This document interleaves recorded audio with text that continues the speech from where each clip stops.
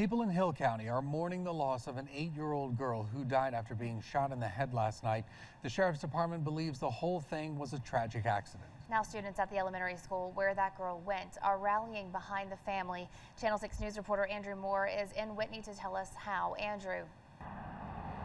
Doug and Leslie, students met with counselors this morning at Whitney Elementary School to try to find a way to tell their students their classmate would never be coming back to the school. But it's how those students responded that really blew the teacher away.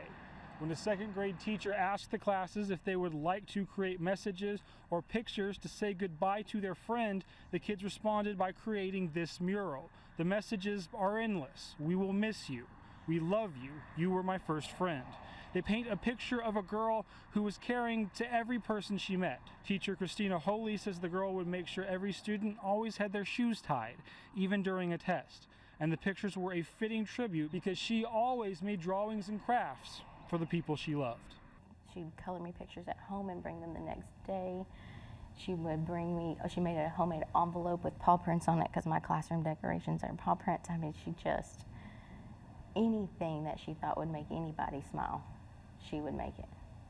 The school district says counselors were made available at every campus to talk to students, and many parents came too, since some kids just wanted to talk to mom or dad. The Hill County Sheriff's Department said in a statement released this morning that they have made no arrests and are not looking for any suspects in this case. They will not release or confirm the name of the girl killed. Doug and Leslie.